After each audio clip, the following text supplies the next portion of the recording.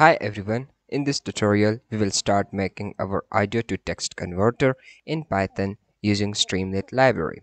But before we actually start its development, there are few steps that you need to follow in order to develop this application.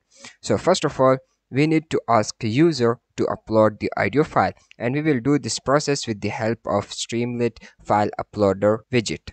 Then we need to split that audio file into small chunks, and the reason is that we will use Google as our translator, because we will not develop that much efficient machine learning system that will translate our audio to text. So we will use Google, and there is a limitation, and that is you can't upload any audio which is longer than 1 minute. So we need to split that big audio into small chunks in order to use the Google for translation.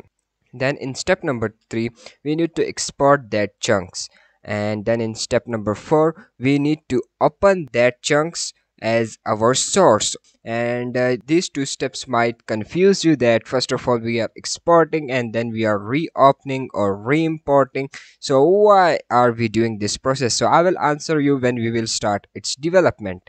Then in step number 5, we will send our small chunks one by one to Google for translation, and then in the final and sixth step we need to display our result, which is our text, on this screen. So these are 6 steps that you need to follow in order to develop this application, and I hope that you have understood each and everything, and from the next tutorial we will start its development. So I will see you there. Till that point, bye bye.